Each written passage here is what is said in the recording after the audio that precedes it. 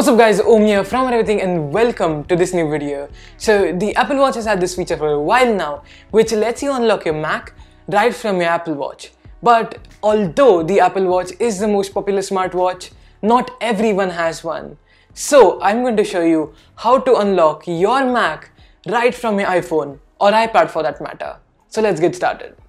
You will need one of these NFC tags. These are really cheap. I got one for the price of 12 rupees. I'll leave a link to them in the description. In case you don't have an NFC tag or don't want to buy one, I will also be showing you another method which will let you do the same without the need of the NFC tag.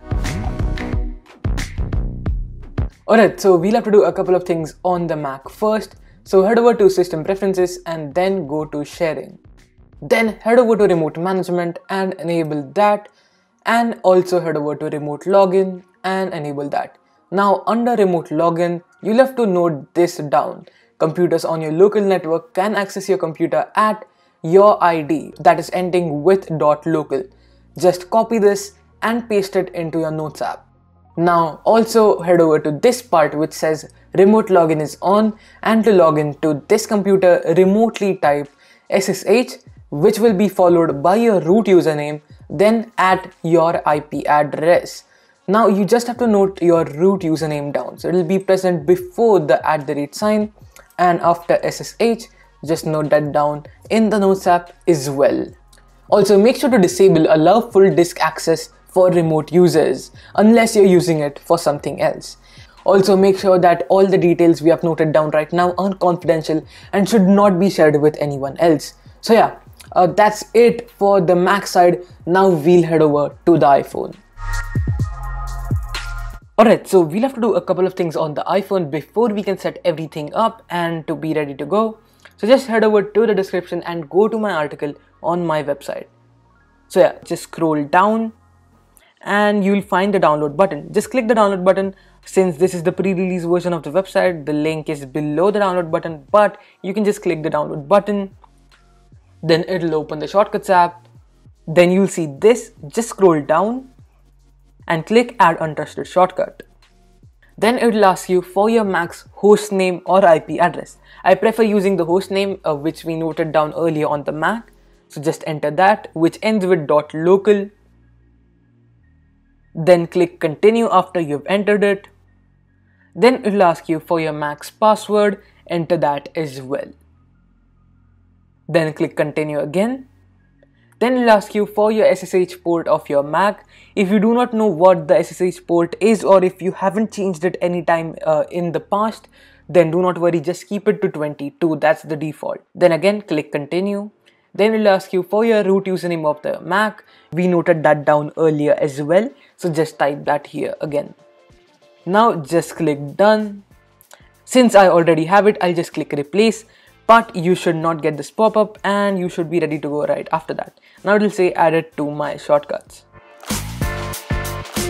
Now if you have an NFC tag, you'll have to follow these instructions. Then head over to Automations. On the top right, click the plus icon. Then create a personal automation. Then head over to NFC. Now in case you don't see NFC, I'll talk about why just in a bit. Just click NFC. Then click Scan. And on your screen there'll be a video showcasing how you have to scan it. Then I'll just do that. Then give it a name. I'll just name it as Mac. Then click Next. Now you have to add an action. Then search for Run Shortcut. Then click Shortcut. Then search for Unlock. There should be Unlock Mac. After that is set up, you are pretty much ready to go. Just click Next. Then disable Ask before running. Don't ask. Click Done. That's it. Now the next time you tap the NFC tag, your Mac will unlock. So yeah, that's pretty much the setup. Back to the normal view. Now keep in mind that NFC tags only work natively in the Shortcuts app with iPhones with the A12 chip or newer. This includes the iPhone SE too as well. Now if you really want to, you can go ahead and search for an external app which lets you do the same and launch a Siri shortcut. But I'm not going to show that in this video. But what I am going to show is how to do it without an NFC tag altogether.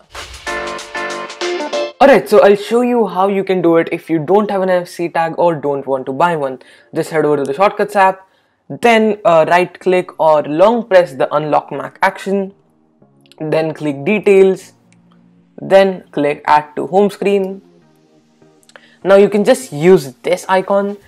If you want, you can customize the color in the previous step, but I'd recommend using my own icons which I made for this purpose. So just click Choose File. I'll leave a link to this folder in the description. So I have an option for black icons, blue icons, and icons from my icon pack, which is coming very soon. So yeah, I'll just use my own icon pack, and let's choose my iMac. Then it'll show up. Just click Add it to home screen, and here we have it, Unlock Mac. The next time you click this, your Mac will unlock. You can add it to your first page of the home screen to make it easily accessible, or you can just ask Siri and it'll unlock as well. So yeah, that's pretty much it. Back to the normal view. Something to note is that NFC tags don't work directly on metal, so you can't place it on your Mac. I'm going to place it on my desk, just like this. But if you have a MacBook and want to place it right onto it, you can get a slightly more expensive version of the NFC tag which works on metal, and that should fix the issue. Okay, coming to security concerns, I know you have those. So you might wonder, if someone else brings their iPhone to as an NFC tag, will it unlock my Mac? The simple answer is no. The NFC tag does not have any data written onto it by the iPhone. All the data is stored right onto the iPhone and is performed on the iPhone. It just has the specific code of the NFC tag. So if you have another iPhone and if you tap it, it will do nothing. So yeah, that shouldn't be something you should be worried about. And I've also configured it to only work when the iPhone is unlocked. So if you try to do this when your iPhone is locked, it will ask you for Face ID or Touch ID. And the SSH steps on the Mac shouldn't be an issue either, unless you have given your password, IP address, and root username to someone else, which I don't think you have. So don't worry about that. For the curious ones who want to know how this works, this runs with the help of an Apple script. This Apple script first wakes up the Mac and then types in the password and then presses return. Alright, so last week at DubDub, Apple announced macOS 12, iPadOS 15, and iOS 15, all of which I covered in this video, which you should totally watch by the way. But that aside, they did a revamp of how shortcuts work. While the new method is fundamentally similar to the old one, if you're not familiar with shortcuts at all, this might be a slight issue for you. I'll also update this video with a part 2 once iOS 15 comes out as a public release. Of course, it's just a developer beta right now, so majority of you guys aren't on it. There are still a few things that aren't working. With macOS 12, your Mac's key fingerprint changes every time. So you have to tap confirm every time you tap the NFC tag or initiate the unlock request from the home screen. Not much of a hassle, but I'm still trying to fix it. So yeah, back to the video. If this helped you out, make sure to share it with your Mac user friends and consider clicking that subscribe button and liking this video. That's it for this one. If you have any questions, ask me in the comment section down below and I'll try my best to solve your issue. Thank you so much for watching. I'll see you in the next one. Peace.